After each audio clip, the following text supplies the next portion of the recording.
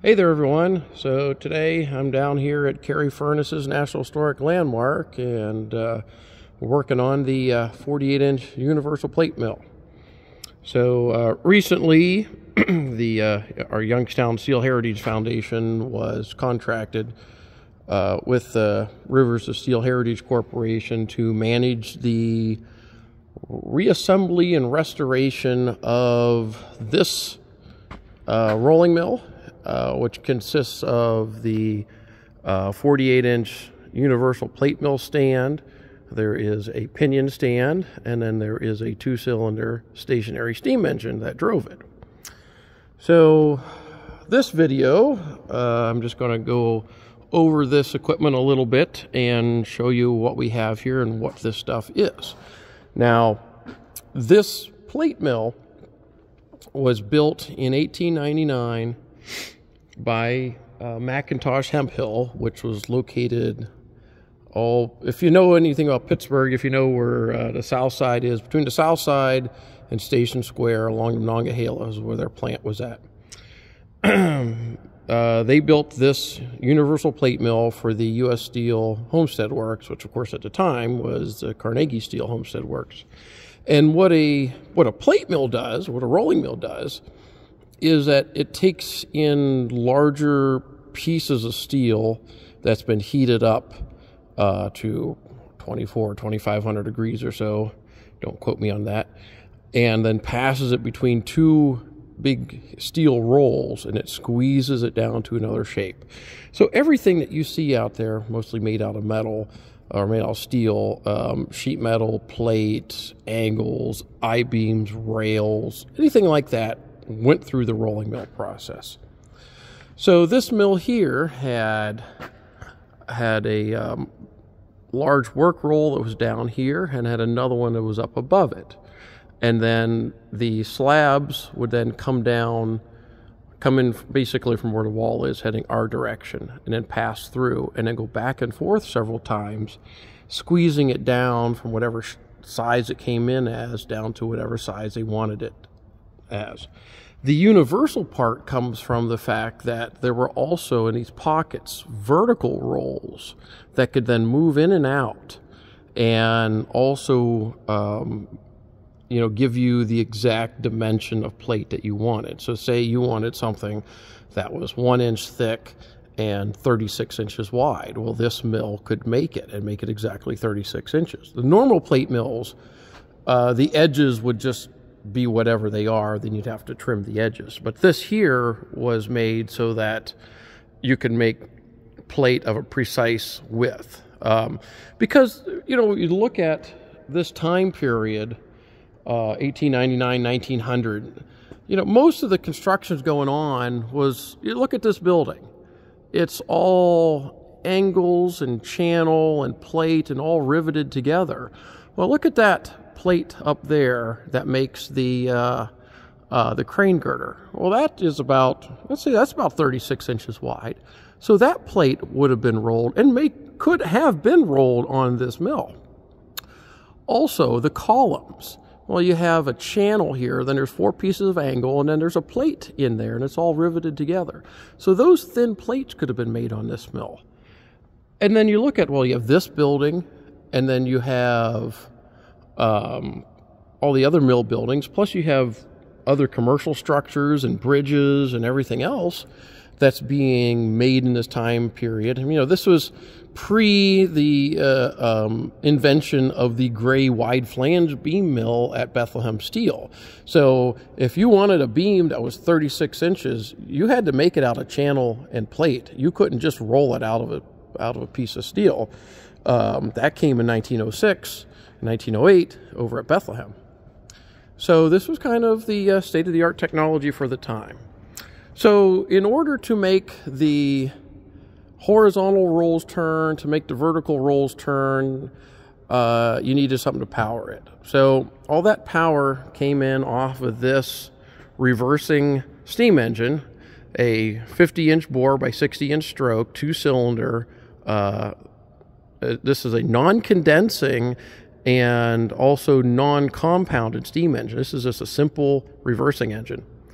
So you had the power takeoff come off the end of the crankshaft here. There's the crankshaft in the background.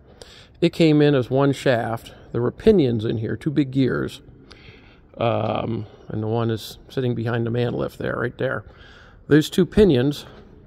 And then there was another set of gears that was in here, and it's actually this thing right there was all in here.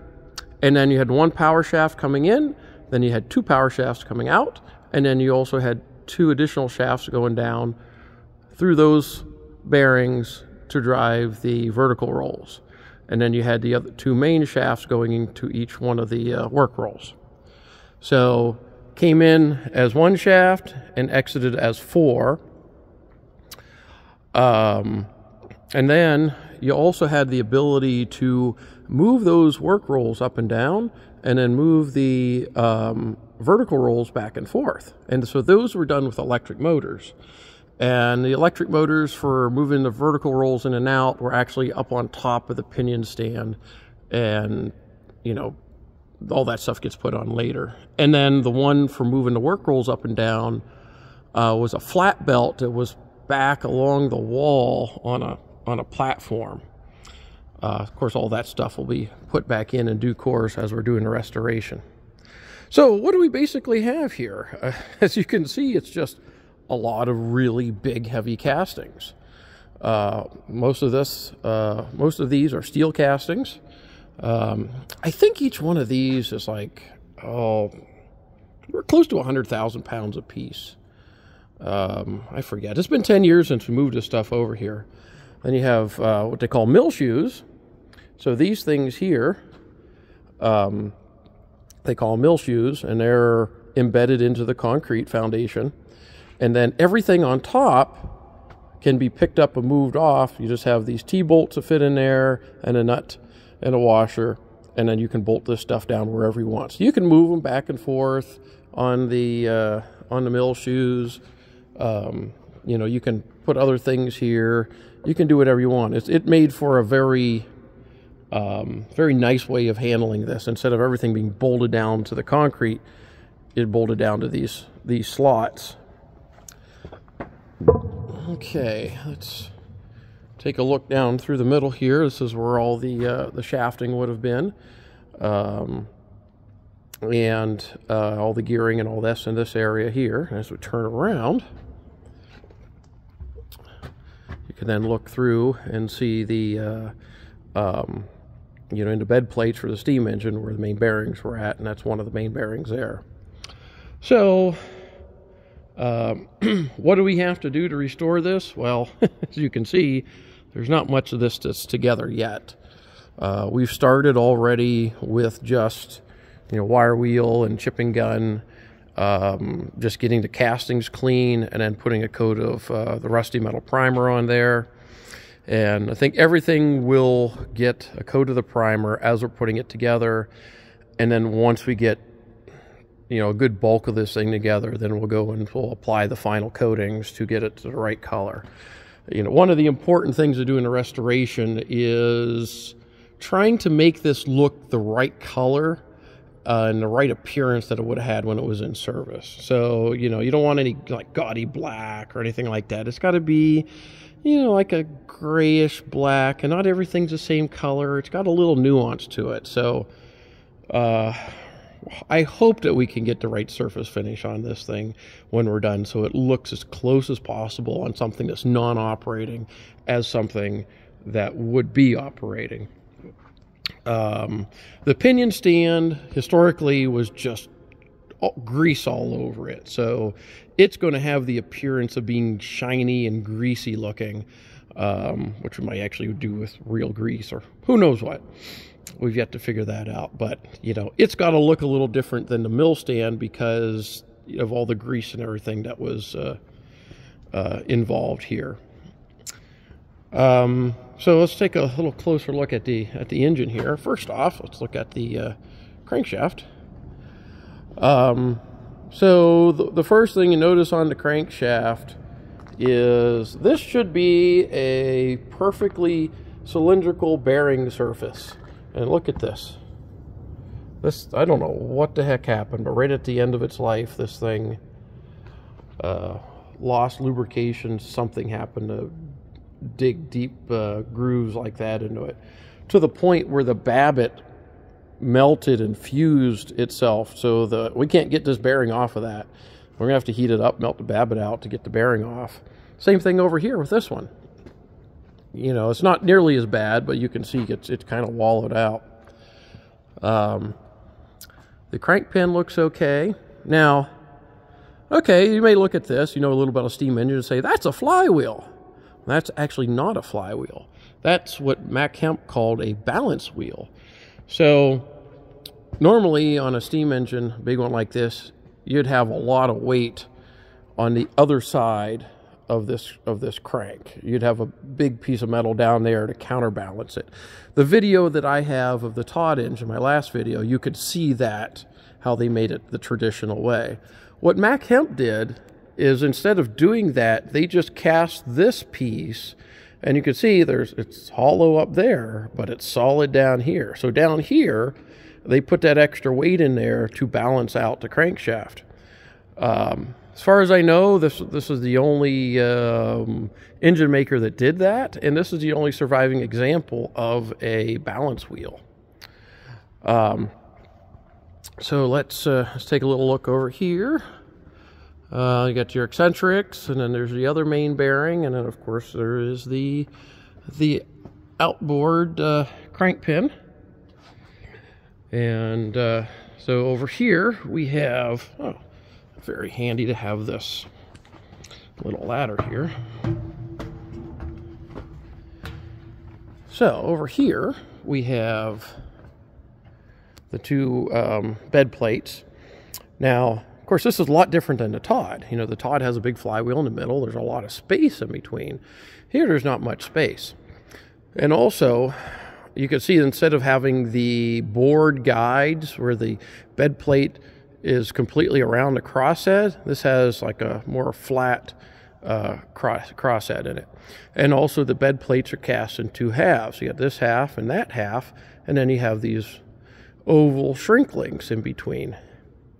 And then the other thing is that this piece here, which is sitting in a 90-degree angle, gets turned and fits between the two bed plates. And basically, with that and plus another cross piece up here, makes this engine into one solid piece that's connected together with bolts and tie rods and all that. So it makes a much more rigid construction than our Todd engine. And that's mainly because the Todd engine made about 4,000 to 5,000 horsepower, turning 75 RPM in one direction, and it ran a much smaller rolling mill. This thing was just like a blooming mill engine. So you're at 10,000, 15,000 horsepower in one direction, and then, you know, a second later you're going in the other direction and you're reversing this thing. So this engine took a heck of a lot more abuse and produced a lot more power. So it was built much heavier. It's a nice thing that we were able to preserve, well, not we, but it just so happened that the two rolling mill steam engines that were preserved, one of which is a single direction flywheel reversing engine, compound reversing engine, and the other one is a reversing engine with no flywheel. So we get an example of both of the technologies. And we can also look over here, as we can see the rest, this vantage point for the rest of the mill stand. So we will be working on this project for at least the next 2 years. And I plan to create videos as we go along, because we want to document how we're doing this, because this is the only time we're ever going to get to basically reassemble such a large piece of 19th century steelmaking technology. These things simply just do not exist anywhere else. You can see the overhead crane in the background. That crane does not function. All the copper was stripped out, and then so we have a hydraulic truck crane that we'll have in here for moving parts around, and anything that can't handle, we'll have a bigger hydraulic crane come in to do that. So we'll be working with modern equipment and not using the old crane there. Our goal for this winter for the project mainly is to get this building in a little better condition for supporting the project. So, you know, we've got a lot of parts that were stored in here. Those are going to get moved outside to clear up a way that we can get around the entire mill. We've also been working on just cleaning up these castings and getting the dirt off and rust off and getting them primed. And then we also have to pour concrete underneath all of this to get everything bedded down to the floor. So, you know, we've got to get that all designed, and we can't really pour concrete in the middle of winter, so we're going to do that next spring. Once we get the concrete done, then we'll start putting some of the parts on, and by then we'll have things in a much better condition for working in here, and we'll have some of those parts already cleaned up because we'll prep them just like these two pieces right here. You know, we'll prep them, we'll set them aside. Then when it's time to go put those on, we'll bring that stuff in and just start putting it on the mill. So, yeah, so in addition to what I've been doing up in Youngstown with the J&L narrow gauge and the other 2 locomotives and getting the site ready for the narrow gauge convention next year, and I've also been working on our Todd engine and getting some stuff done in that building. I also have this going on down here in Pittsburgh. So I'm going to be quite busy for the next couple of years. And, but, you know, I'm 50 years old. I feel I got a few more years of physical labor left in me, so I might as well go out with a bang and get some big stuff done here. All right, everybody. Take care, and I'll talk with you soon.